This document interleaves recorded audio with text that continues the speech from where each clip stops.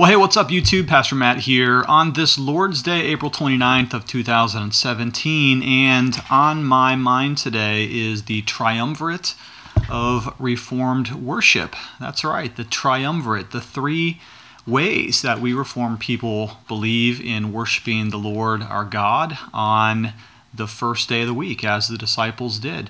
The first of those three, the first of the Triumvirate is, of course, corporate worship, the gathering in the assemblies of the believers to celebrate the resurrection of Jesus. That's why we do it on the first day of the week. All the way back into the book of Acts, it tells us that the disciples gathered together regularly.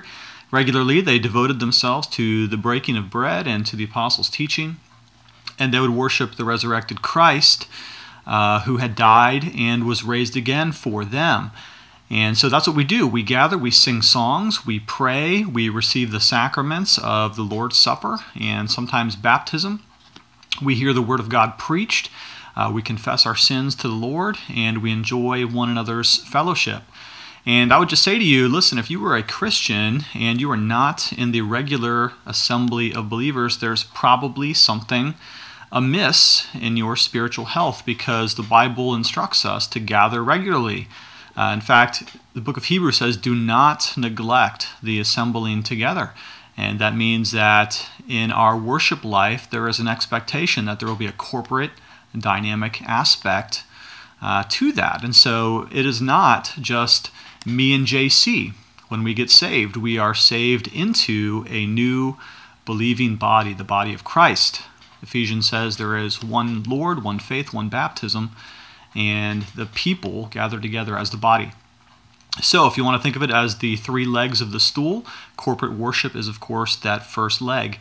The second leg, or the second part of the Triumvirate of Reformed worship, is family worship. And that means that if you happen to live in the same home with a wife and children and or aging parents, or your cousin's brother who happens to be sleeping in the spare bedroom, you gather together as a family and you worship God. And for us, as the Everhard family, most of the time it's really quite simple. We just get out one of these and we read through it. We are doing the Psalms right now and also studying the book of Acts. And we have each person in the family, all the way down to the youngest, who is Simone, who's 7 years old. She's expected to read from Scripture, and we talk about it paragraph by paragraph, and then we take prayer requests and we pray for the people that we love, and that's our family worship. We do that a couple times a week, especially on the Lord's Day. Today, we got a little bit creative when we used one of these. This is the Psalter. We're experimenting with singing some psalms because that's part of our Reformed tradition as Presbyterians. Okay? So that's the second part of the Triumvirate. And then the third is, of course, private devotion.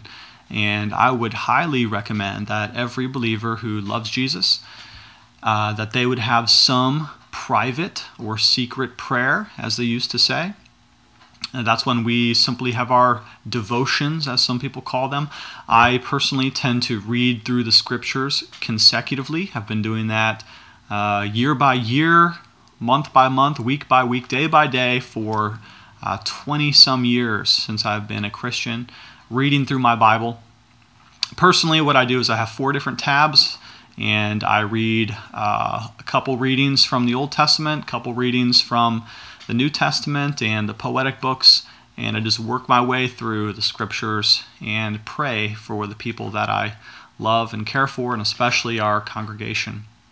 Okay, so just to rehash that, the Triumvirate of Reformed worship, corporate gathering on the Lord's Day, family worship with your loved ones who live with you in the home, and then, of course, private or secret prayer, as they used to say, the ancients.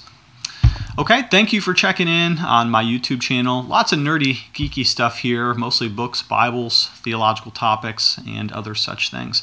If you'd like to subscribe, that'd be really cool. If not, move on to the next video. Okay? Love you. Have a great week.